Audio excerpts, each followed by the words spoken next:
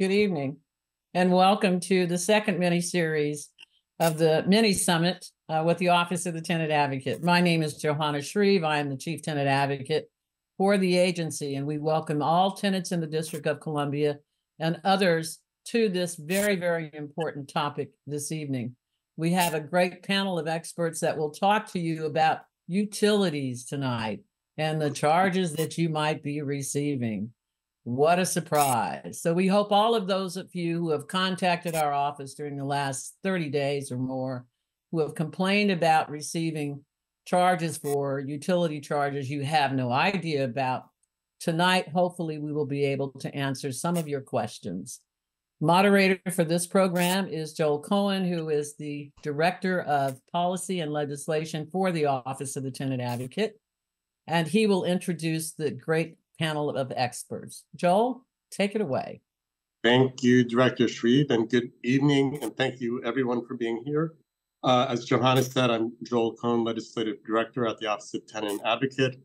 Welcome to this panel discussion entitled Common Utility Billing Issues and Potential Solutions. I'm hearing a voice. Are you trying to get through to me? Okay. So I think if everybody can mute if they're not speaking. So again, the panel discussion is entitled Common Utility Billing Issues and Potential Solutions. First, I'm going to say a word about the context for this forum. DC renters are increasingly concerned about their utility bills, and that's an understatement. Legal services and other tenant attorneys, counsel offices, DC agencies, including not only the OTA, but also the Office of the Attorney General and the Office of People's Counsel, are experiencing high volumes of utility billing complaints from renters in all parts of the district. Recent media reports abound with scenarios, some of which are shocking, including exorbitant jumps in monthly bills at the same time that tenants are experiencing flooding, massive flooding from water pipe leaks in the hallways, in the elevators, and in their individual units. Common complaints about utility billing include the lack of relevant lease provisions explaining what charges tenants can expect, lease provisions that are at best cryptic or confusing, unexplained and surprise fees, large lump sum amounts appearing on the bill for the first time, abrupt surges in utility charges for no apparent cause, and third-party vending billing practices.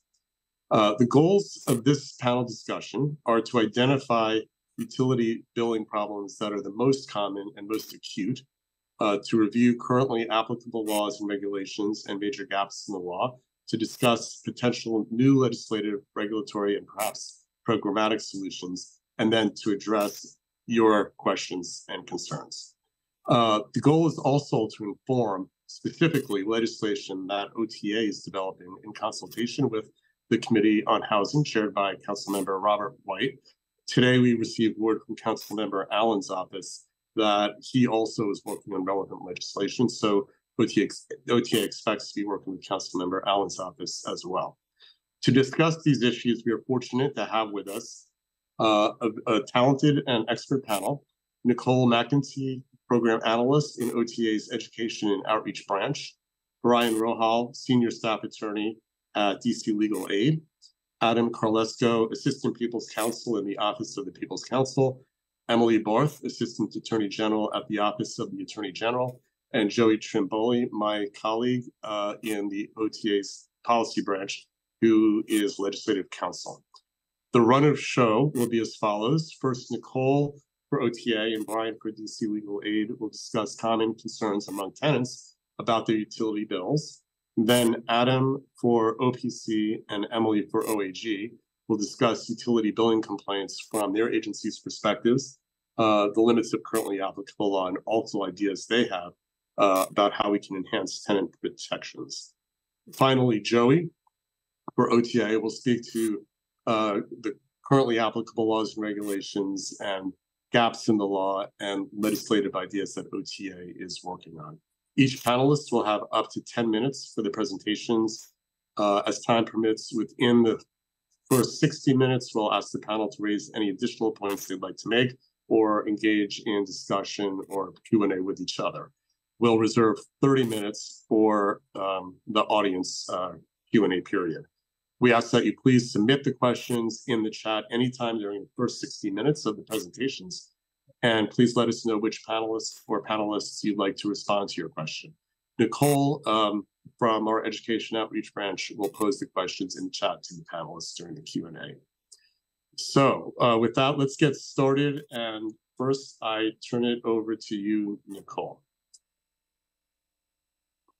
Yes, thank you, Joel. My name is Nicole McEntee, and I am part of OTA's Education and Outreach Division. And the primary goal for the Education Outreach team is to talk to tenants on the ground about what they're experiencing and what's going on in their communities.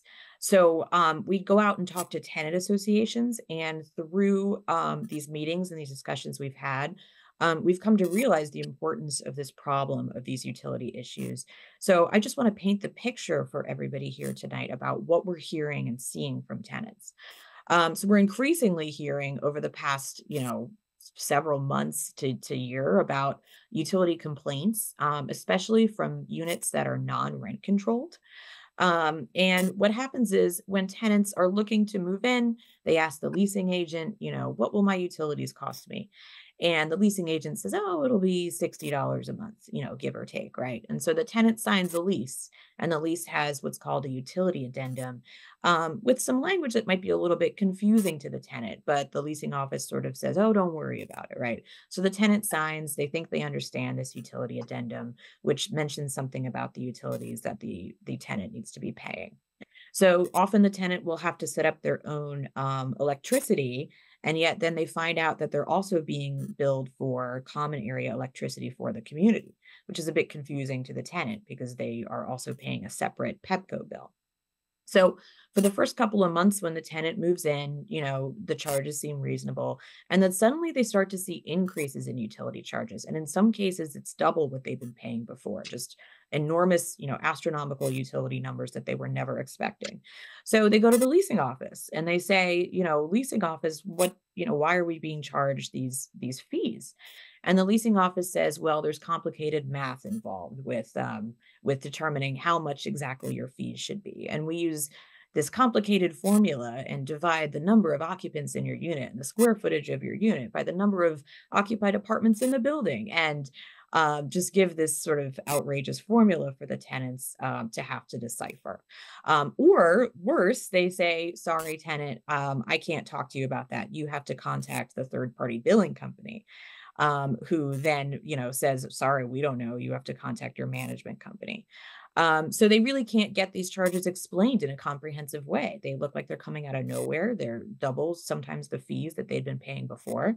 And sometimes arbitrary amounts are passed on to tenants because, the management company determines that certain percentage of common area electricity should be passed on to tenants, and the management will pay the rest. So this is a common experience that a lot of tenants are having.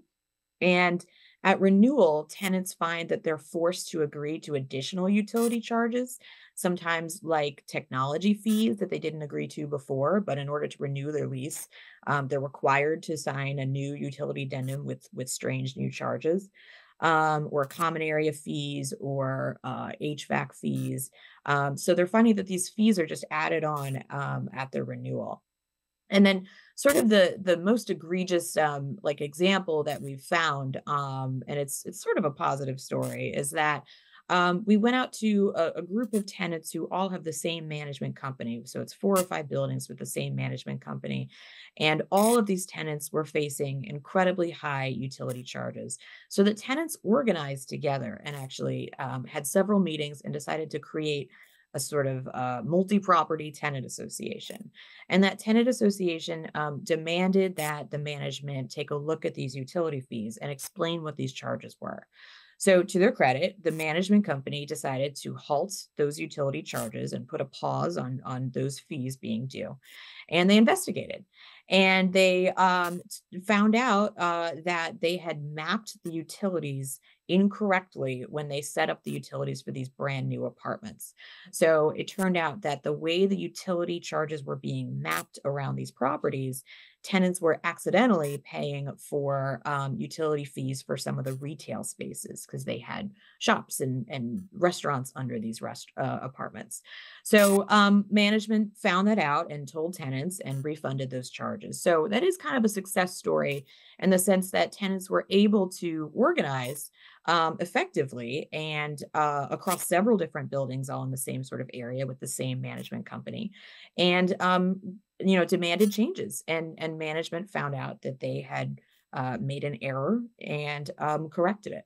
So, if that happened at this one group of buildings, nothing's to say it's not happening elsewhere in the city. So, how many others are experiencing the same issue? So ultimately, tenants are telling us that they feel deceived by these utility fees, but they're also trapped, right? Because when they try to renew their lease, they're just forced onto more fees. So their alternative is just simply to move. And there also is no incentive for these tenants to conserve their utility usage, right? If they're paying all these common fees and the complicated formula doesn't actually explain what their usage is. So, tenants are ultimately asking us, why am I paying these excessive fees? What happens if I don't pay them or can't pay them? What are my recourses here? And that's the general sentiment that we've heard from multiple buildings around the city. And that's kind of what we're here to address tonight. Thank you, Joel.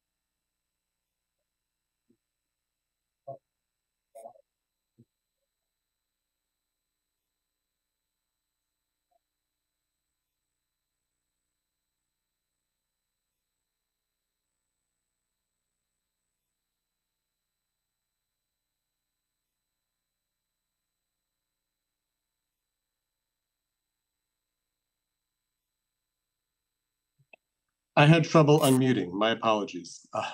Brian, it's all yours. Please take it away. Thanks, everyone. My name is Brian Rohall. I'm a senior staff attorney at Legal Aid DC. I'm going to share some slides because I think it's a little more interesting to look at slides than just stare at my face for the entire time. Hopefully the slide shows up.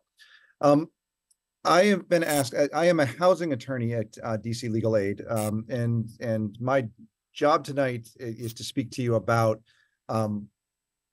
utilities issues, but I kind of want to at least start off. I mean, Legal Aid, of course, as many of you know, is the largest civil legal services organization in the city. We do a number of different areas of work, including public benefits, housing, consumer. But I just kind of want to start with a connection here, right? I'm a housing attorney. I don't regulate utilities. I don't deal with utilities issues directly with like accounting issues. So why am I here? It's because what we are seeing as a problem in the housing, in the eviction defense world, is an increasing number of cases for eviction based on failure of tenants to pay utilities. So I want to start with an explanation of what that problem really means and how it plays out for tenants, and then how a failure to pay utilities or a dispute over a utility bill can lead to a loss of housing, which is, I think, a unique situation, and one of the only times that somebody can really be evicted for failure to pay a consumer debt. And I'm going to circle back to that theme here in a little bit. But in the eviction context, a failure to pay utilities is filed against a tenant as an eviction case, the same way that failing any lease violation, such as smoking in your apartment or having a dog in your apartment when you're not allowed to. You have 30 days, you're given a notice to cure that problem. And if you don't cure that problem in those 30 days, the landlord can then proceed to court and potentially obtain what's called a non-redeemable judgment, meaning that even if you later catch up on all those utility bills, the fact that you did not do it within that 30-day cure period leaves you subject to being evicted. This is unlike non-payment of rent. In non-payment of rent, a tenant has the right to catch up in all the rent, redeem their tenancy, save themselves, and stay as long as they catch up any time before the marshals show up to perform an eviction. Not so with utilities. The law treats these differently in DC, the same way that it would any other violation of your lease based on behavior or other material lease terms.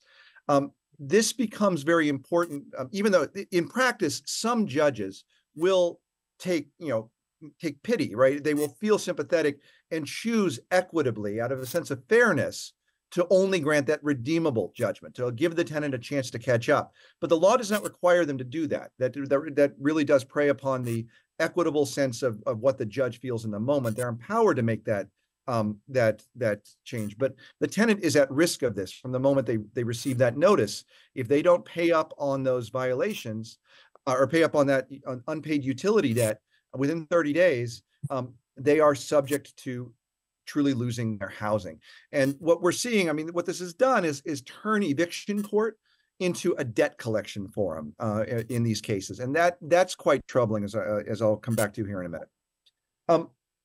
I want to kind of go through some of the typical issues we would raise in a utilities defense case. Obviously, if a person hasn't paid their bills, the argument is not necessarily someone doesn't ever owe a bill or doesn't need to pay their money. But the question that comes down to often is that notice that a tenant has been given, told you have 30 days to fix this problem, 30 days to pay up your debt. Is that the correct cure that we should be putting before a tenant? And to give you some context, what the type of notices I've seen just coming across my plate the last week or two, you owe $4,200 in unpaid utilities. You must pay within 30 days. And by the way, if you're a voucher holder and you owe zero rent because you have no income, no affordability, no variation here, $4,200 within 30 days, or that's it, proceed to eviction. Our argument we have been putting forward to the court in these cases is that is not the correct legal cure that landlords should be putting forward to tenants. If a tenant has failed to pay utilities in the past, then if they have violated their lease for failing to pay those past utilities, then the cure in 30 days or in the next, whatever the next monthly billing cycle is to pay that next month's bill. It should not be to pay up $4,200 because the landlord sat back and waited, sometimes for a year, 2 years, for that billing to accumulate, maybe out of kindness, maybe not. I don't know why they're waiting. But if they put this forward on a tenant and give them 30 days, the cure should be something that's attainable to the tenant. If their violation has been not paying the monthly bill, then the next month they pay the bill and they've come back into compliance with the obligations they've committed to as a tenant. The landlord could then, of course, go after them through, for that past due balance through some other debt collection action where there are significant procedures and protections for tenants already, but not proceed on this back balance that's accrued. So that's one major issue that we're seeing. We're trying to raise. It is not a settled issue of law. And as we may come to in discussion, I would ask that might be something we consider as a legislative or regulatory change to be made. Another issue that comes up when we think about these large balances that tenants are seeing in given 30 days simply to come current on this large balance owed, is that there is a regulation that requires very clearly that anytime a tenant is told that they have violated their lease and must cure it, that alleged violation must have occurred in the 6 months before the notice is delivered to them. But in some of these cases where people are seeing utilities of bills of $4,000 come up, sometimes they weren't even receiving those monthly bills and suddenly it's sprung on them all at once. We're finding that those bills are a year or more old. There's a significant amount of time that's gone on.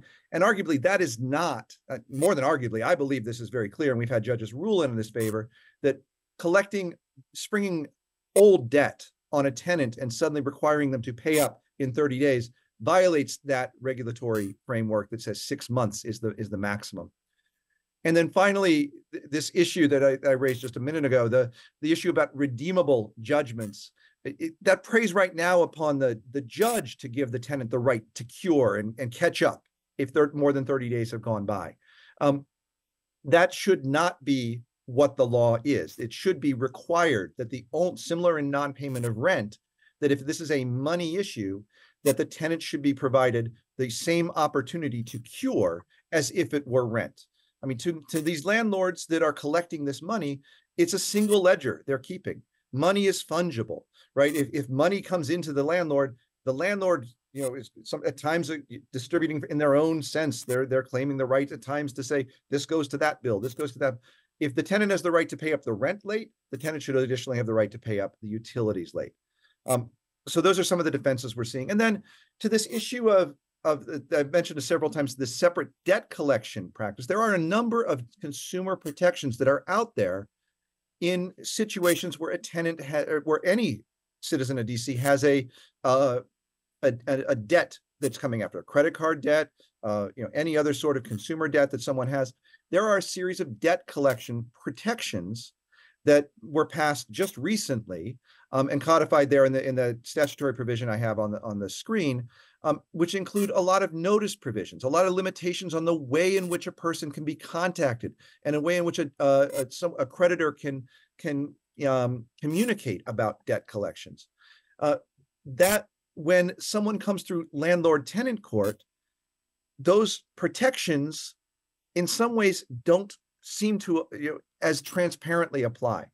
We have recently had a decision from the court that is starting to connect those protections over in non-payment of rent cases. And I believe it is on that same principle that this debt collection law should apply to the notices that are sent to tenants when they are told that their utility bills have not been paid up in full. But those notices, those disclosures have not been appearing on those notices. And this is again, seems to be a circumvention, getting around this protection that was created to protect consumers who have debt. And allow what we're seeing is landlords seem to be almost executing or acting on this special privilege they seem to have, that because the debt is connected to the lease, that they don't seem to feel like they are subject to those same protections. I do believe they are, and I think that we're going to see that in some cases they may be held more accountable as we see these things litigated more often. But I think that a more transparent approach through policy, through legislation, through regulation, showing that connection and the expectation that any debt collection practice was still, even through landlord-tenant court, should still be subject to those same protections. And similarly, there are protections under the Consumer Protection Procedures Act, sometimes called the CPPA, that also here come up with possibly with bad billing practices where landlords could be subject to liability under those protections as well. And then there's some other issues that come up that tenants are limited by with this non-redeemable judgment at stake, being given 30 days to catch up on the entire balance. There's a question out here: how do tenants challenge the billing that they're being provided if they don't have a direct relationship with these billing companies all the time? If someone's receiving a bill for HVAC services, right, and they're also paying the Pepco bill, and they think that they're being double billed, but they don't have a direct relationship with this landlord's billing company, how can they challenge that? They could simply not pay, the same way you might not pay your rent. But then, as we said, the law currently doesn't allow for a redeemable judgment. They're subjecting themselves, if they're wrong and they actually owe that money, they might be found to be liable and then be evicted solely because they had an honest dispute about the billing. And this is something where tenants are quite vulnerable and often feel threatened, and they feel they simply have no choice but to pay. And similarly, the utility assistance programs that are out there that the city provides, quite helpful programs, great benefits to tenants who have utility bills in their own name. Many of those programs are not available to tenants where the utilities are in the landlord's name or in this third-party billing company's name. And sometimes the utility assistance that might even be provided is not provided in a way that directly applies to those specific tenants and goes to the benefit of the building, but doesn't actually go to the tenant themselves that needs it. So these limitations create some real barriers for tenants seeking that assistance. So that's kind of my rundown of what we're seeing in housing court. I do want to just kind of, while I have the mic, I want to kind of put up here on the screen any tenants who are watching who do have these issues coming up and want to speak directly with a lawyer who can speak to their own interests, their rights. I have here on the left side of the screen our Landlord Tenant Legal Assistance Network. That phone number 780-2575 is available, live answered, and connects folks with lawyers. We also, Legal Aid has some walk-in information, so that's on the screen as well. And I will at this point turn it back over to Joel. Great, thank you, Brian. And we're going to move to Adam from OPC. Good evening, everyone. Let me share my screen with you as well. I have some slides prepared for the evening. My name is Adam Carlesco. I'm Assistant People's Counsel with the Office of the People's Counsel. OPC is the statutorily designated advocate for all DC ratepayers for utilities. And in doing so, we represent ratepayer interest through not just direct representation in disputes, but also through ensuring fair rates at the Public Service Commission and providing a level of oversight for water, which does not fall under the Public Service Commission. So we handle everything gas, electric, water, and landline telecommunications. And I think kind of the crux of where we come in as it relates to tenant issues, what was hinted at by Brian a little bit, in that we largely at OPC represent and are able to help homeowners and those who have a direct, what we call privity of contract with the utility. In this instance, that's a direct legal relationship between the customer and the service provider, such as Pepco or DC Water. And however, that does not include tenants in multifamily buildings that are served by third-party billers. And so this makes for a significant problem because tenants do not have a direct contract with the utility providers. We have a number of people who have had significant issues or bill disputes that they would like to raise in multifamily buildings, and we are unable to help them. While DC Water, if you are a tenant in a single-family residence, you may have the ability to become a customer of record and pay bills and receive bills. That is largely for an individually metered single-family unit. This does not work in the instance of a large building that is employing third-party billers by the landlord. And so a number of these companies operate throughout the district, and they exist in something of a regulatory gray space. They do not fall under the Public Service Commission because they provide more of a financial service to landlords than an actual provider, a utility provider sort of situation. And so oftentimes tenants don't really have that appeal right. And these billers you can't go to the Public Service Commission to dispute this. And OPC oftentimes cannot help in those instances. And so one of the big things that we've noticed is that almost all of these instances fall for multifamily buildings. And in DC, the Public Service Commission has made it illegal for submetering within large multifamily buildings. The idea behind that is largely they do not want third parties essentially selling electricity beyond the meter run by the utility.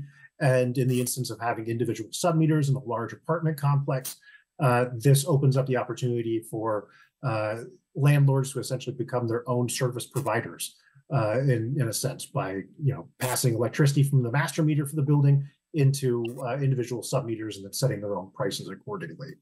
And so I think one thing to make clear with this is that there's a distinction between an individual meter, which is established by the utility and set up outside of your residence.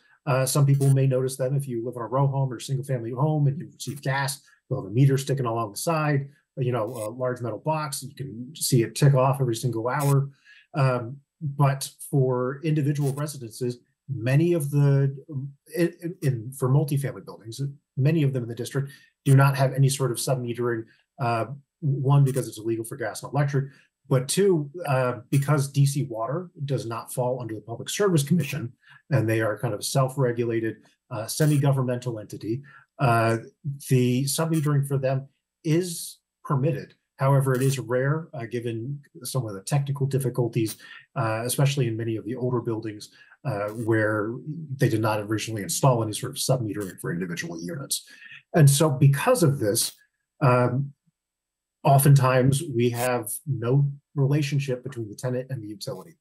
And so OPC cannot really help in those situations. Some of the issues that we do see with submetering, though, is that oftentimes they are not necessarily accurate. Whereas DC Water can go out to your house and go to the meter in the street and pull out the meter, bring it to their shop and test it. Oftentimes, these sub-meters are installed with the construction of a building, and they are not necessarily as accurate or as regularly replaced as something that a utility would provide.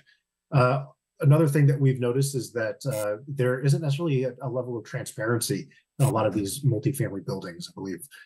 Brian touched on this a little bit, because these figures are largely calculated by third-party billers. And many times these are proprietary sort of formulas that they're using to calculate your particular unit, and tenants don't really have too much of a right to get those calculations sorted out for them. Another thing that we've noticed as well is that sometimes there is a risk of overcharge for tenants in multifamily buildings, because third-party billers don't really have any sort of statutory or regulatory restrictions on some of the charges and markups that they can employ. And so this leads to kind of a Wild West, if you will, for these third-party billers. And also, there is no direct path to appeal. With DC Water, if you have an issue with your water bill and you own your home, you can dispute your monthly bill directly with a letter to DC Water. If you are unsatisfied with their investigation, you can take that up to an administrative appeal, to a hearing officer in DC Water. If that's not to your liking, you can go all the way up to the DC Court of Appeals, the Supreme Court of DC, if you will. But for tenants, they don't have that privy of contract. They can't take that same appeal process. And as Brian mentioned, oftentimes they're left with large bills that they can't dispute, even if it is an actual meaningful dispute that they have with their utility provider. And so I think some of the issues that we have too are disconnections. There are a level of protections for disconnections within the district for tenants, because tenants are not billed necessarily directly by utility companies, oftentimes going through third-party billers. That largely falls to the landlord in terms of ensuring that the entire facility is not disconnected. However, when it comes to individual properties that are individually metered, such as a rented home, a rented single-family house, the similar protections exist from disconnection as you would for a homeowner. And oftentimes with the consent of the landlord, renters within that situation are able to become listed as third parties on bills. They can receive bills, they can pay bills, they can dispute bills, and are treated not dissimilar from many of the customers who own their homes outright. And however, these, as I mentioned, these protections don't necessarily apply to those who are customers of third-party billers and large residents. So it's important to kind of ask if you are either renting a single-family home or in a larger building for clarification on from your utility and your third-party biller as to what these rates are, what their figures are, how they've calculated your things, to ensure that you're not being overcharged, especially in the instance of a third-party biller. And so one of the big things that OPC is at least hoping for with this forum and future discussions is to try and get similar protections for renters as there are for homeowners. And so what we're looking at in terms of the current regulatory landscape for utility billing is that the Public Service Commission does not extend to these third-party billers. And so we've noticed a number of gaps. These billers do not have to apply to the same rules that utilities have to when it comes to consumer protections. They don't necessarily have an appeal process for individual customers. And oftentimes they don't really have the same, I guess, clarity requirements that the other utilities do, either DC Water or those that are regulated by the Public Service Commission. And so OPC is identifying a number of gaps that we could really use some stronger rules and laws within the district to protect customers of third-party billers. And so it's important for tenants to, as was mentioned earlier in the discussion, try and organize associations amongst buildings, speak to council members, and try and move towards a greater regulation and transparency of this relative regulatory gray space. And so some of the recommendations that OPC has based upon our kind of what we've seen within our outreach with, I guess, our outreach and intake of consumer complaints, because anytime that there's utility complaints, Oftentimes we're the first line for people to come to. And many times, unfortunately, we have to turn away third-party billers or customers of third-party billers because we lack that authority to represent them the same way that we do for homeowners. And so some of the things that we've noticed that could be worth implementing within statute or regulations is requiring itemized bills from third-party billers. Currently, there doesn't seem to be very clear regulation or laws on the books that dictate them to describe what their usage details are, any sort of fees that are listed, or any process for disputes. Those are largely absent on a lot of bills. Another aspect is to limit fees. Currently, third-party billers can apply a variety of different fees to bills, and it can be masked. And so I think providing a limit on those is of the utmost importance. Providing cost transparency that requires landlords and billers to fully explain how they're making these calculations within their bills, within the rental agreements, I think would be a large step in the right direction to make a more equitable landscape for tenants. I think another one that we've noticed and had some complaints about as well is public housing. So this was mentioned before, a number of people who are recipients of vouchers, they often don't necessarily have a full understanding, or it's not necessarily made clear to them, either by some communication error or because of a lack of translation into a native language, since DC is such a cosmopolitan place, that they are sometimes unaware that they are responsible for utilities of the property that they are renting, because their voucher covers housing and there is not necessarily clarity in what they're responsible for. I think another one, and this I think goes more to the Public Service Commission and I guess to DC Water as well, is for tenants to be able to use sub-metering within larger buildings and allow single-family homes to receive and pay utility bills. Oftentimes, at this current moment, you require the consent of the landlord to be listed as a third-party recipient of bills, and we think that should be expanded to a certain extent.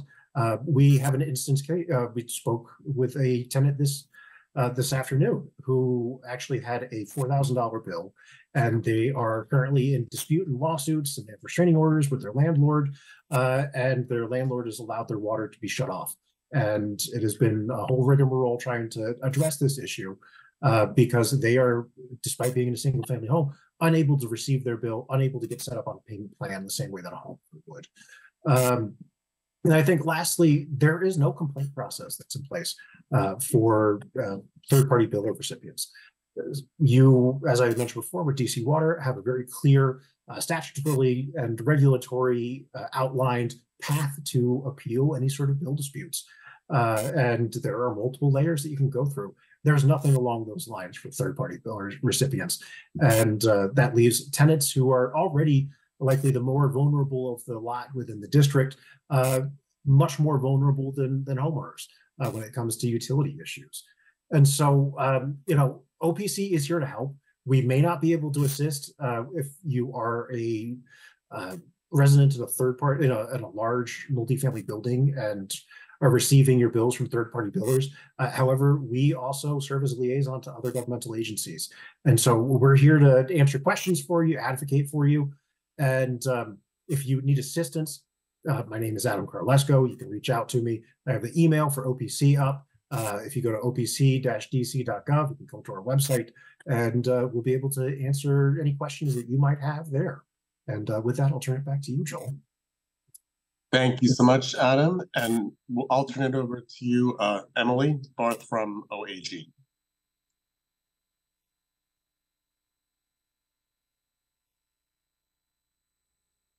Great, thanks, Joel. Hi, everyone. My name is Emily Barth. I'm an Assistant Attorney General at OAG's Office of Consumer Protection. I'm going to talk to you a little bit about OAG's mediation program, which is how we address many of the utility complaints that we receive from tenants in the district, and also kind of talk about what we're doing. But let me pull up some slides.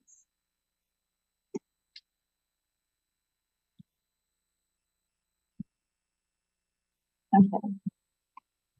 So OAG's mediation program is part of the office's public advocacy division, which focuses on civil affirmative work. And this includes more than just consumer protection. It's antitrust and nonprofit, civil rights and elder justice, housing and environmental justice, workers' rights and anti-fraud, and consumer protection. OAG has several consumer protection tools, including litigation. We enforce the Consumer Protection Procedures Act, which you've heard talked about tonight, the CPPA. We do consumer education, legislative advocacy, and also consumer tenant mediation, which is what I'd like to focus on a little bit.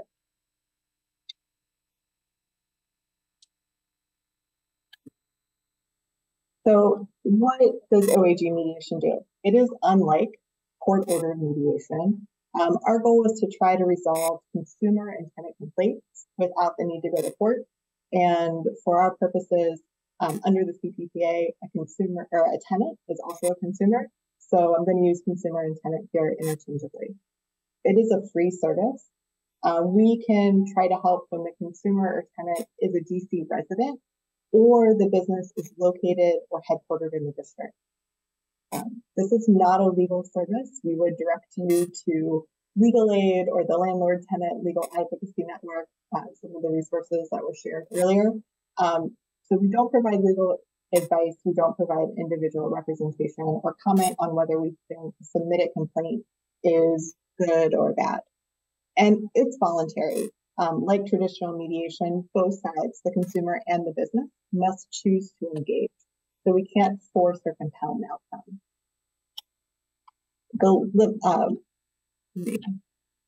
So some of the common complaints that we receive are issues of billing disputes, landlord-tenant issues, including building conditions issues, security deposit returns, lease breaks, ratio utility billing systems or RUBS, utility complaints, contract disputes, social media lockout, and other kind of dam and credit repair issues.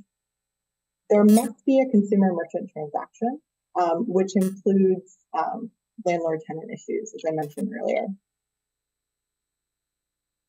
We also focus on priority issues, which include utility issues. And those include when we hear from tenants who live in the district that their utility has been shut off and it is the landlord's responsibility to pay for that utility, or there is an impending risk of a utility shut off that is the landlord's responsibility and not the tenant's. And we prioritize those issues for all of the basic utilities, including non-working air conditioning or heat, when it's the landlord's responsibility, by hopefully receiving those calls through our consumer hotline and reaching out to the responsible party the same day. We also prioritize financial scans and progress. There are some things we can't help with. We operate under the umbrella, the very broad umbrella of the Consumer Protection Procedures Act, must meet the jurisdictional requirements that I mentioned below. The person has to be a DC resident, or the business must be located or headquartered in the district. There has to be a consumer merchant transaction, which means we can't assist with business to business issues, even if it's a small business owner. We're happy to help and get involved if you have representation, but we do need your lawyer's express permission to help you. And again, we can't give legal advice. So OAG does have the authority to enforce the DC Consumer Protection Procedures Act. And the DC CPPA is a wonderful statute, but it is a broad remedial statute. And it is designed to protect consumers from unfair, deceptive acts and practices. And it does include landlord-tenant transactions, and it does apply for, like, in most scenarios, in the RUBS or ratio utility billing services context. But we're going to talk a little bit later on about, because the CPPA is so broad, it might not protect tenants in the way that provides immediate protection or protection before the time of leasing. So The CPPA, again, very broad. It provides a non-exhaustive list of prohibited trade practices, but the very broad categories include deceptive conduct, unfair conduct, and unlawful conduct. So, ratio utility billing systems, we have seen an increase in the complaints that we receive about RUBS.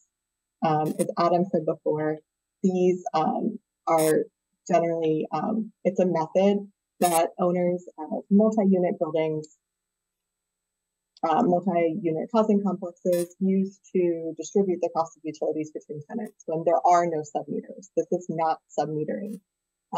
And they're typically working with a third-party utility billing service. Some of the common ones that are present in the district, Conservice, Yes, Metergy, Studebaker, there are many others. What RUBS does is it divides up the bill from the master utility meter to all of the tenants of the building based on some sort of algorithm or calculation. And generally that's based on the square footage of the individual unit, the number of tenants that occupy the unit, or some combination of both. And it is becoming an increasingly common solution when older buildings do not have submeters for utilities, or new construction is built without submeters or direct meters and tenant units to save costs. But as we've seen from the complaints that we've received, and as Nicole alluded to earlier, issues have arisen with a lack of transparency in the billing and allocation process. And more recently, we've seen issues with common area utility billing. So generally, the use of RUBS is typically disclosed in the lease or the utility addendum, but lease and kind of pre-lease disclosures at the time of tenant application vary widely in how specific they are and what is disclosed to the tenant. Other fees associated with RUBS, like administrative fees, service fees, other fees that could be labeled any name that are usually low dollar fees, are also typically made in the lease or utility addendum to the lease. And tenants who are under a RUBS billing system usually receive a bill from a third-party utility billing service, but generally they pay their utilities directly to the landlord or the property manager through their resident portal or however they pay their monthly bills. Some of the common tenant concerns that we've heard with RUBS, which are completely non-exhaustive, is that the lease and pre-lease disclosures are not clear and specific.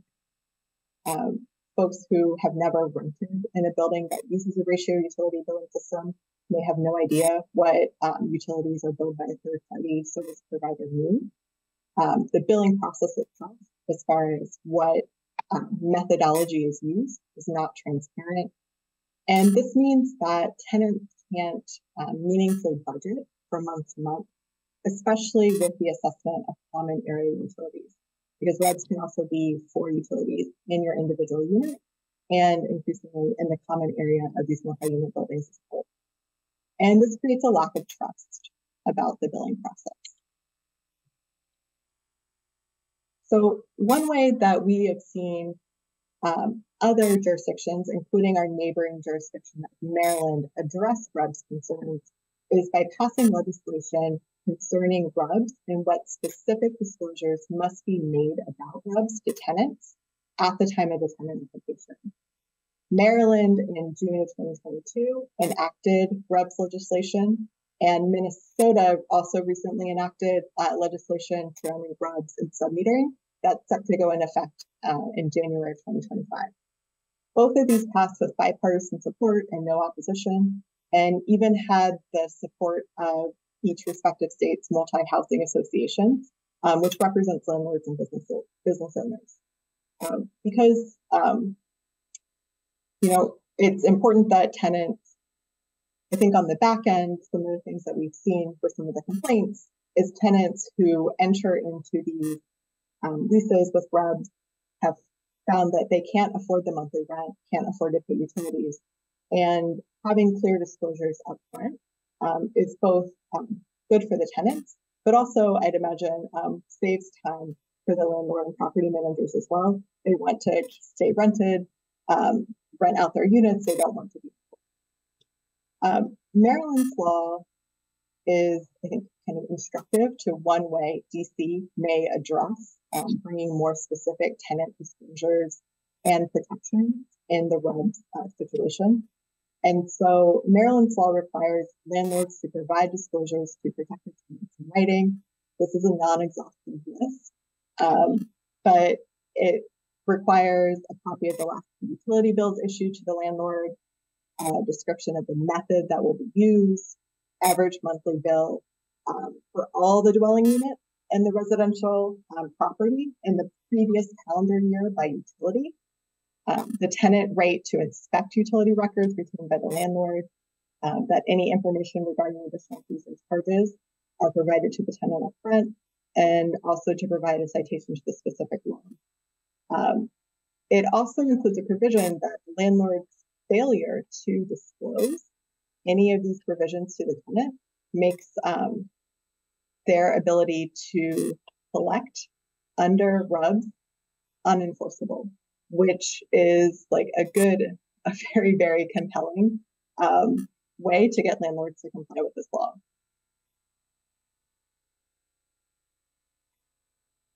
So we don't have these specific protections in DC right now. So what can tenants do now? If you are a prospective tenant, reading your lease very carefully before signing it and being on the lookout for these sorts of disclosures, making sure you understand what exactly you're responsible for when it comes to your utilities and how they will be billed is very important.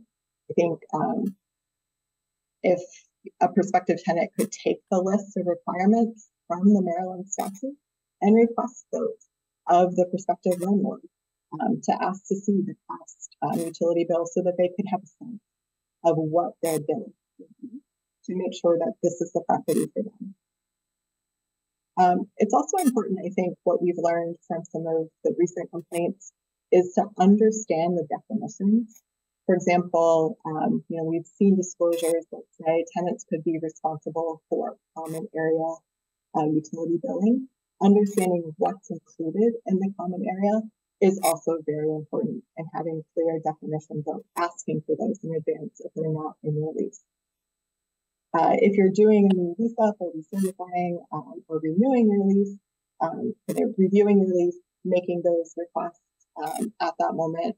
We also really encourage people to reach out to their council member, to their ANC, and to OTA to talk about kind of what they're experiencing and what policy changes would work for them. Sometimes, though, what we also see is that there is incorrect billing with RUBS because of technical or maintenance issues. For example, the monitoring equipment is malfunctioning.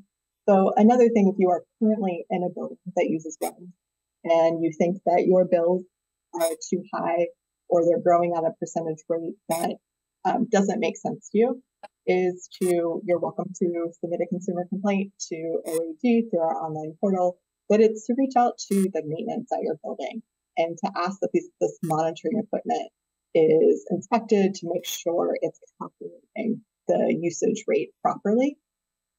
The other thing is to verify that the algorithm that's being used for your building's billing is correct for your unit. For example, that the algorithm that's being applied to you lists the correct number of tenants in your unit and it lists your correct unit size. We've seen mistakes happen, especially human error, like inputting the wrong number of tenants per unit, inputting the wrong unit size, that distorts what the bill should actually be, and then money is refunded to the tenant. We've also seen some technicalities when there's a recent transfer of property management at properties that use RUBS for their billing. Generally, any sort of retail customer is excluded from the residential RUBS calculation and allocation to tenants. We've seen some instances where it's reported that their bills have spiked very high. We've reached out to the property management system, and it was an error where at the time they took over the building, they didn't remove the retail space from the building. and we're calculating the building as a whole, which included both retail and residential, or some variants. So please contact OAG Mediation if you're having an issue that is a consumer-tenant dispute that we can try to resolve without the need to go to court. There's a QR code that takes you to a flyer. We also welcome your calls to our hotline. We try to return those the same business day. You can submit a complaint online, which is the best and most efficient way to get connected with a mediator, or email us at consumer.protection@dc.gov. Thank you.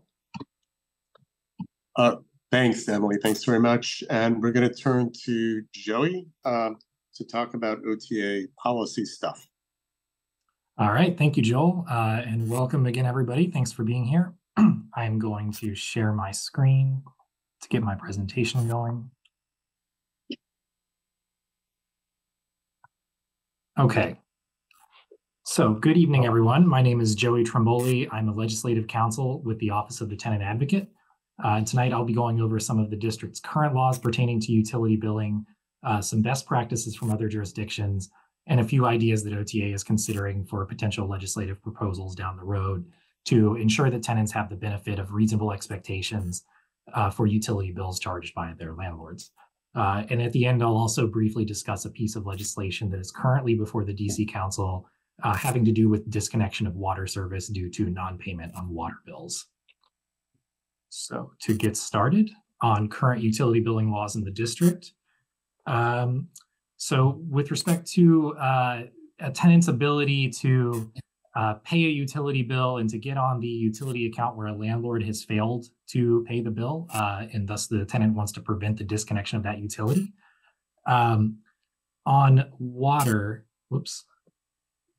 Let me just minimize this here so I can see my slide. Okay, so with respect to water, where a landlord fails to pay a water bill that is in the landlord's name, DC Water may place the account in the tenant's name if it is deemed practicable by the mayor / DC Water. And then in terms of electricity and gas, similarly, but framed a little bit differently, the utility provider may not shut off service for the landlord's failure to pay the bill without first notifying the tenant of the opportunity to have the service placed in the tenant's name, again, where practicable. And in this case, amounts paid by the tenant per such an arrangement may be deducted from the rent. So these provisions could theoretically help a tenant to avoid disconnection of these utilities for non-payment where the landlord, was the one responsible for paying the bill and failed to do so. However, at least in the case of water, I would note this is not an ideal solution for at least a couple of reasons.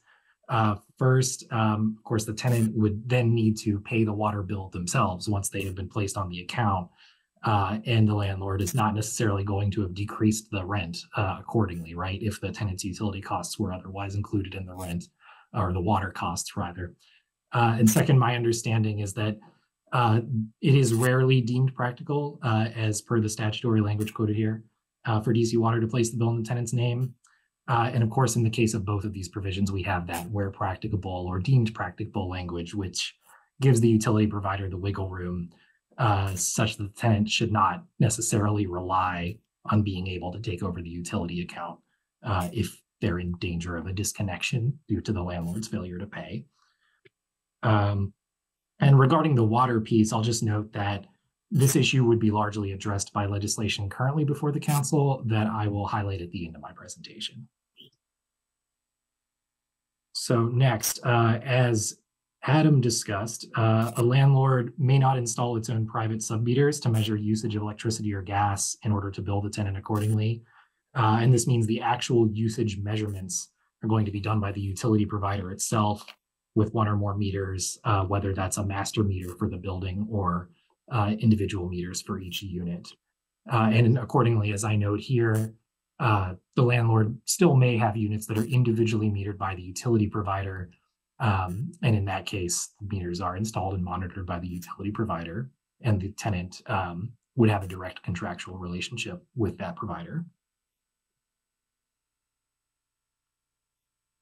So this next provision is from the tenant screening law. It may have some applicability to utility billing concerns. So Before requesting any information or fees from a prospective tenant as part of tenant screening, in other words, during the application process, a housing provider first has to notify the prospective tenant of, among other things, the amount and purpose of each fee or deposit, whether mandatory or voluntary, that may be charged to a tenant. And this is likely of questionable benefit to the tenant per utility bills. The use of the words fee and deposit may not apply to monthly utility charges that are likely to vary according to usage of the utility and also according to the landlord's method of allocating those costs to the tenants. In any event, I would say I believe this provision could reasonably be read to require a landlord to inform a prospective tenant about additional fees associated with utility billing, like administrative fees that might be charged by a third-party billing company that the tenant's going to see on a monthly basis.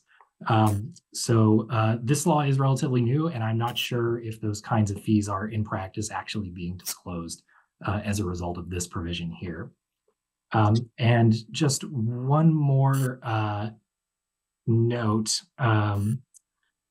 Well, first I'll do this slide actually before I do the one more note. So in the rent control scenario, where the landlord newly wishes to switch from including utilities in the tenant's rent to instead doing any of the following: individually metering the utilities, sub-metering, which again can only lawfully be done in the case of water and is rarely done, or using a RUBS formula, as Emily described, for utility billing. So in the rent control situation, to accomplish this, the landlord first has to file a Services and Facilities petition for approval by the Rental Accommodations Division, or RAD, at DHCD. RAD may reduce the amount of rent to proportionally reflect the shift of utility costs from inclusion in the rent on the one hand to instead a separate and likely varying monthly bill that the tenant is newly going to have to pay according to one of those above methods. Tenants, importantly, would have the opportunity to contest the landlord's proposal and provide input as to what the appropriate reduction of rent amount would be, among other things. And I'll just add that it's important that tenants be able to have a voice in that petition process. For example, in a past Services and Facilities petition we're aware of, where the tenant, where the landlord was going to switch from utilities included in rent to tenants paying utilities separately, the landlord proposed only a $2 decrease in the rent to go along with the tenants newly paying the bills separately. So in other words, tenants would have been responsible for paying utility bills out of their own pocket, and this would have been matched or not matched at all, as you may prefer, by only a $2 decrease in the rent, likely much less than the tenants' newly separate utility costs that they're going to be paying. And now I'll just note one more note on utilities, and this is something that's highlighted in our Tenant Bill of Rights, so we thought it was worth mentioning, that a landlord may not use self-help eviction methods, such as, for example, cutting off utilities to force a tenant out. The landlord has to go through the judicial process. So I just thought that was worth mentioning. So now I'm going to highlight some best practices as far as statutory protections for tenants in regard to utility billing in other jurisdictions. So first, Maryland, this is kind of a recap of some things Emily already highlighted. In the case of RUBS, that ratio utility billing system, where the landlord is using RUBS for a utility, they have to disclose or provide to any prospective tenant a copy of the landlord's most recent 2 utility bills for the property, description of the method that will be used to allocate the cost of the utility to the tenant, the average monthly bill for all units in the rental property in the last year, and information regarding any additional charges or fees to be paid by the tenant for the operation of the RUBS billing system. And Emily highlighted this as well. This is, definitely a key piece of this. RUBS is unenforceable. A RUBS bill is unenforceable if the landlord has not provided the above disclosures. And during the tenancy, a landlord in Maryland who's using RUBS must allow a tenant to inspect the landlord's utility bills for the property.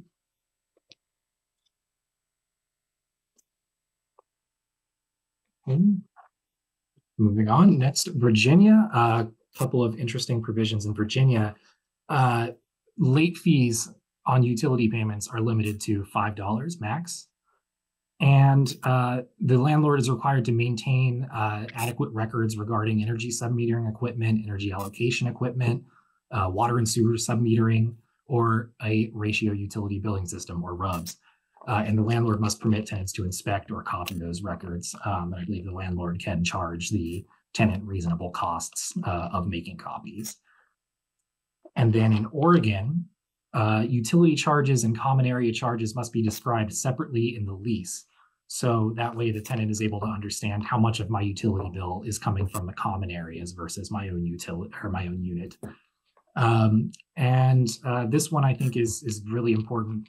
The landlord may only charge the tenant for utilities according to actual costs incurred by the landlord. And I think this goes with the principle that the landlord should not be profiting on its method of charging tenants for utilities. And next, I'll just describe some general ideas that the OTA is considering for possible legislative proposals down the line to provide transparency and predictability in landlord utility billing. These are some initial concepts largely borrowed from other jurisdictions, particularly the Maryland law that I sampled a few slides ago and that Emily discussed. These are focused on addressing especially certain intake scenarios we've encountered at OTA, where tenants have received utility billing, utility charges and fees from the landlord that went well beyond what they had reasonably expected when they began renting the unit, given the info that they had. So again, like in Maryland, it might be useful or prudent to require the landlord to give a prospective tenant, the time they're applying for the unit, the average utility bill for one or more units in the property over some prior period of time. Tenants may go in with some idea based on their experience of, given that it's the tenant and their partner who are gonna, two tenants gonna occupy the unit. The unit is X amount of square feet, and they have some idea of how much water or electricity they usually use and how much that will cost. But looking at the actual utility bills that have come from that property could alert the tenants to, maybe the appliances or systems in that building are not energy efficient, or maybe the landlord has not replaced ancient refrigerators that are highly energy inefficient. And by being able to look at those past utility bills, tenants can get an idea of if the utility billing in this property is going to be perhaps far beyond what we would normally expect with X number of tenants in a unit of X size.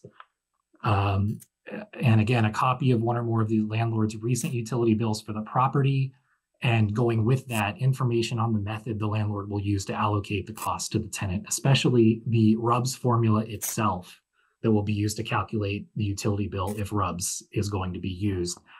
So the idea with 2 and 3 there is that the tenant can take the landlord's master utility bill for the building, square footage of the unit that they're expecting to rent, how many tenants are going to be in the unit, plug that information into the RUBS formula, and get an idea of what their utility bills will be. I think in a lot of cases we've seen tenants who are billed via RUBS are given maybe a general description of what the RUBS formula is like, but not the formula itself, so that they can't do the math and check the math for themselves. Fourth, disclosure of any additional fees or charges to tenants in connection with utility billing. Tenants will often see small or maybe not so small administrative fees, fees associated with perhaps the third-party biller's costs in generating the bills for the tenant. And those should certainly be disclosed ahead of time. And then finally, how the landlord will allocate any common area utility costs to the tenant, if any. Common area utility costs are often a surprise for tenants in our experience. So lastly, I'll just highlight for your awareness, a tenant utility billing measure currently under consideration by the DC Council. This is Bill 25675, the Water is Life Amendment Act of 2024. This was introduced by Councilmember Zach Parker. So the two main pieces of this bill would be to remove DC Water's authorization to shut off water service in a residential property for non-payment of the bill, except where the water service is causing waste, abuse of the water supply, or a danger to public health or safety. And this kind of addresses that that provision I highlighted earlier, where the the tenant may want to get on the water bill in place of the landlord because the landlord hasn't been paying it and the water is going to be shut off, and that's going to leave the tenant in a very bad position. So here we would just, cut that possibility off and keep the water service going. And then second, tenant access to payment assistance programs. The measure would require DC Water to permit tenants to access payment plans and assistance programs that may help them to keep current on their water bills. And with that concludes my presentation, and I'll turn it back over to Joel. Thank you, everybody. Thank you, Joey, and thanks everybody for those excellent presentations. I have questions for each of the panelists, but we have 20 minutes left for the Q&A period. I didn't want to interrupt any of those important points being made. Nicole, do we have a bunch of questions maybe from the chat? We have a handful of questions from the chat. Okay, why don't we tackle those first? Sure. Yeah. So I've got one here. It says, my building is in the process of transitioning to a RUBS format for common area utilities and individual water charges. I'm wondering how this will affect tenants who are voucher holders and rapid rehousing participants. Specifically, how will or won't this affect affordability assessment, market rate assessments, utility allowances, now that a large portion of tenants' responsibilities are no longer included in base rent and can vary drastically from month to month? Okay, was that directed towards anybody in particular, or? No one in particular, just sort of general question to everybody. Okay, does anybody want to tackle that question? I'm going to be very careful. I don't want to, obviously everyone's subsidy is very different from one another, and everything can be very, very tricky. I do think that, at least as far as those that are subsidy holders, every subsidy comes with rights and disclosures that are made at the beginning of the contract. The landlord generally must sign on with an agreement called a HAP, a housing assistance payment agreement, that sets out disclosures to the tenant of what their obligations are. If those obligations are changing as a result of these changes in the building, I think that raises some issues that the tenant may need to exercise or speak with their housing specialist, or maybe with a landlord-tenant lawyer. I'd suggest calling the legal assistance network that I suggested. But it can be very specific, so it's just very hard to get into. I think they're very good issues, very important issues, but I think that it would be very contextual about whatever the specific subsidy is and whatever the changes are that are happening are. Okay, that sounds like a great answer. Does anybody want to add to that? Nicole, do you want to ask the next chat question? Yeah, so the next one is kind of along a similar vein, and it's generally, are there any special provisions that DC Housing Authority tenants have when it comes to how utilities are charged? That might be you again, Brian. Do you want to? Again? I want to be careful, just because even DC Housing Authority administers a number of different types of subsidies. There's public housing, there's vouchers, there's different types of vouchers. But again, I think that comes down to what that lease agreement says, what disclosures were made in the lease agreement, and what that HAP or housing assistance program has in it. So again, I would just encourage, and I'm not trying to disrupt, to not answer that question. I just think these are so individualized that I think it's important that if you want to have that issue reviewed, that you speak with an attorney. And again, that legal assistance number, 202-780-2575, and we can have an attorney speak with you about those issues.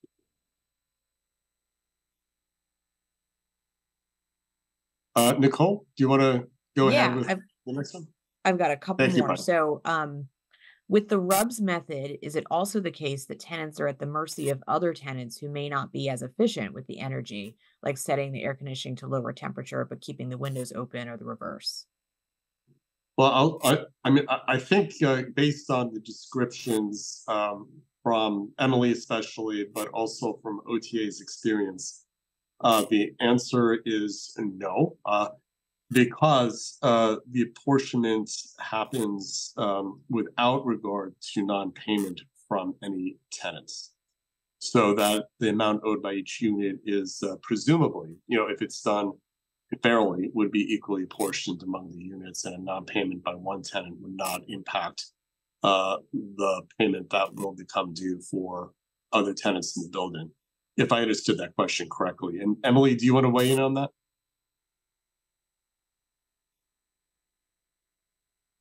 I understood the question to also be asking if, like, for example, my neighbor uses more water than I do, is my bill impacted? Or if I go on a month-long vacation, or I go to help family members for a month, will I have a lower bill than had I been in one? And the answer is, like, because the building is billed as a whole, what your tenant does, right? And I think Joel alluded to this in his opening remarks, or perhaps Adam did as well. You could be the most environmentally conscious person, right? And, you know, always turn the water off when you brush your teeth, but everyone else on your floor leaves it on. That will impact your bill under a RUBS methodology, because it is one master bill for the building that is then assessed to every tenant, regardless of their individual use, based on the algorithm of the building system. Got it. Totally agreed. I think I misheard that part of that question. I'm going to ask a question of Adam in that regard, because Adam, you spoke about sub-metering as a kind of solution in a mixed-use building to help ensure that tenants don't get charged with utility usage by commercial units within the building. And I wonder if that individual metering, by sub-metering, if you would say individual metering would accomplish the job just as well, without raising the issues and the reasons why the Public Service Commission prohibited residential sub-metering in the first place. So the term sub-metering is used differently in different contexts. And I'm just wondering if we were to substitute in our recommendations to the council individuals metering versus sub-metering, would that accomplish the same purpose? And is it practical? Are there other issues involved? How do you see that issue? I think it could. Some of the problem, though, at least as it pertains to water issues, which I'm more familiar with, is that largely DC Water doesn't really have authority to do much beyond the meter box in the street. And so when you are looking at, say, a mixed-use building, I have an example in my head of a client who came to us who had a restaurant on the ground floor and then 40 condos up top. And they all paid the commercial rate, which is significantly higher than the residential rate.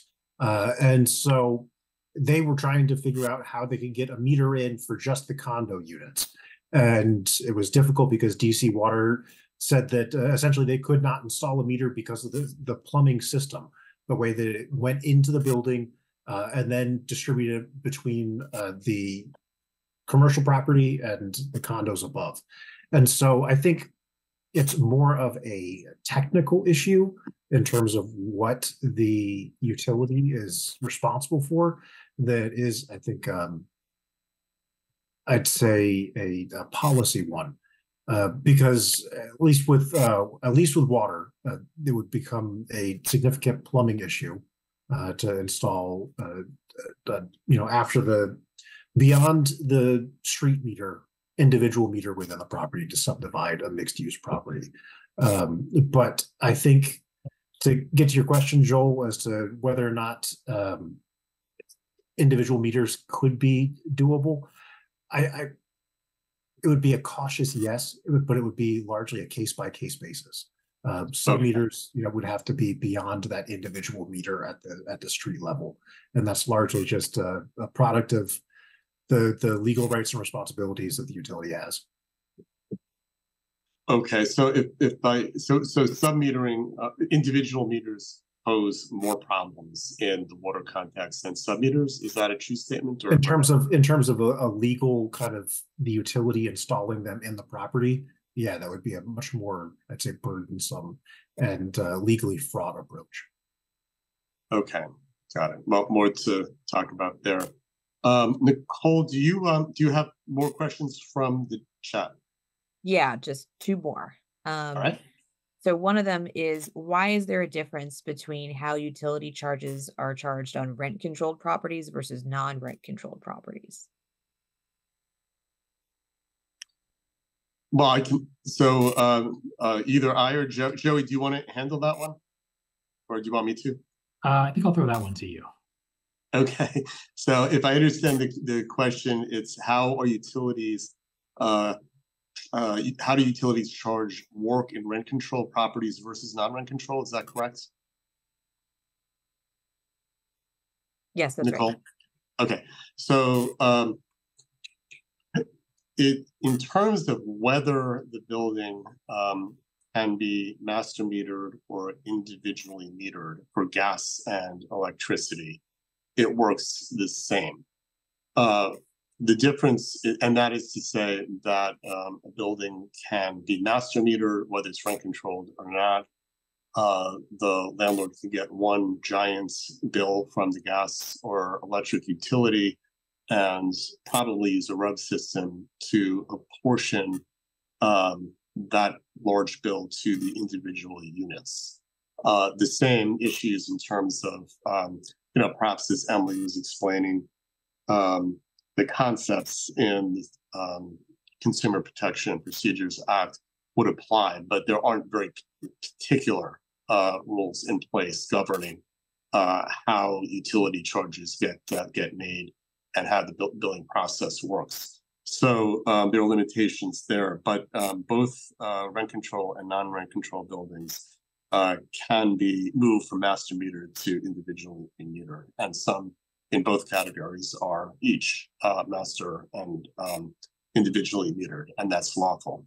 The difference, as Joey was explaining, is that when a building is registered as under rent control, the owner has to explain to the rent administrator's office what charges and what services and what facilities are included in the rent, so that if a rent controlled building owner wants to move from master metering to sub-metering, not sub-metering, Freudian slip, sorry, individual metering, they have to file a petition called a reduction in services and facilities petition, the point of which is to reduce the rent for those rent controlled units to account for the fact that the rent is no longer going to include the amount of the utility.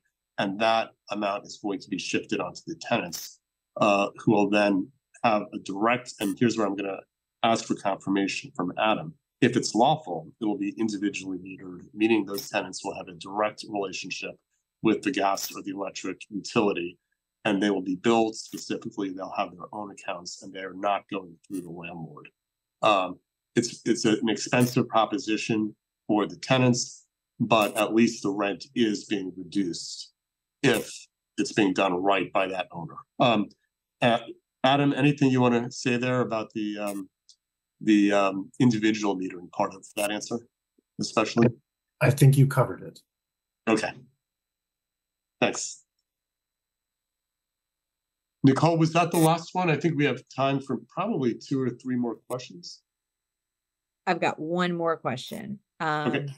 So somebody says, my building is currently operating under the RUBS format with water and sewer, and it's very unfair to people like me who are a one-person household and we travel a lot, so we're not at home all the time. We had a discrepancy with our utility bill a few months ago due to a leak in the building, and we were charged hundreds in water and sewer. It was eventually resolved, but the following month and after that, so on, our bills have gotten higher than previous months. So is there any way to enforce this, to get the landlord to be more transparent with how the water and sewer usage is happening? I can see pretty much anybody answering that question. Does anybody want to? I can jump in a little bit. I think that's part of the issue that we've experienced, is that there isn't an appeal process in the same way that you would get if you were an individual homeowner. So if this was, you were an individual homeowner, you had a row home, somewhere in the city that was individually metered, as I mentioned, you go to the Public Service Commission if it's a water or gas issue, and you can appeal that, particular dispute with usage. Same thing with DC water. As a tenant, it is a much more difficult process that is outside of OPC's boundaries. And I think, Emily, it sounded like the mediation process at OAG might be a more actionable route. Sure, thanks, Adam. Yep, I'd encourage you to file and submit a complaint to OAG mediation. The approach that we take in these matters is to get a better understanding of the issue and the billing that's type if there was a leak, and then there was a reduction. Starting with some of those maintenance or technical issues that I had talked about, making sure that the leak has been fully fixed and the monitoring equipment wasn't affected, so that you aren't seeing inflated bills. If at the end of that, your bill is correct, the CPPA does provide a private right of action. You, as an individual consumer, depending on the facts of your case, could bring a case into the CPPA based on the initial disclosure you received about the RUBS issue, that there was some sort of misrepresentation, an omission, an ambiguity, that it is unfair. But this is a really fact-specific analysis that is open to interpretation and probably will involve some sort of technical expertise as well, especially if the leak is thrown into this. And that's why having more specific tenant disclosures in the RUBS context, and also very specific remedies for tenants in the RUBS context, like we do in other aspects of our tenant laws, would be very helpful here. If I can add beyond that, even Yes. I appreciate the need for disclosures. I'm going to push a little further, because I would note, I don't know if this is the same building that I'm thinking of, but we've seen, at least I can think of at least one building where we've seen multiple tenants come with that very issue to us, where there were leaks inside the building, utility bills jumped unexpectedly, and tenants received notices of eviction, based on those increased bills that they were refusing to pay or didn't believe they needed to pay, and proceeded toward eviction court, and over a consumer debt that they were disputing. And we have protections in the laws. If this was a credit card dispute, somebody steals your credit card and you don't think you owe that money, you have protections to challenge that debt. If somebody, but in this case, somebody had run up the water bill, or there'd been a leak in the building, these folks were at risk of losing their homes. And so I would add, beyond disclosures, I believe that there should be, I don't believe that the failure to pay a consumer debt should be the reason someone loses their home. I think that we have protections, we have processes to collect debts, that allowing a landlord to say that they are going to enter into the world of collecting debt over and becoming a biller means that they should then be collecting those bills the same way any other consumer debt holder would collect those bills. And we should separate that out and directly make clear that no one should be evicted over the failure to pay a utility bill or any other consumer bill. Absent that, I would say that we should try to at least make those judgments redeemable judgments that a tenant has the right to catch up on, and that any failure to pay bill that puts someone at risk of losing their housing is cured by simply being required to pay the next month's bill, not a large back amount, which could then be disputed more properly through a collections action. Okay, Brian, thank you very much. And I am dying to ask about 5 questions of each of the panelists. I don't think I'm going to have that opportunity. To Amaker Brothers, do you want to cut us off about now?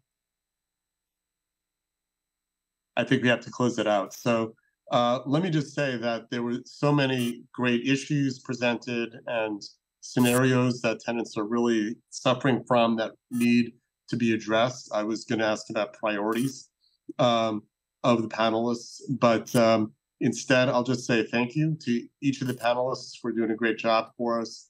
We want to stay in touch with all of you and with our stakeholders who are listening in about as we develop our proposed solution in consultation with council and other sister agencies and the panelists and with stakeholders.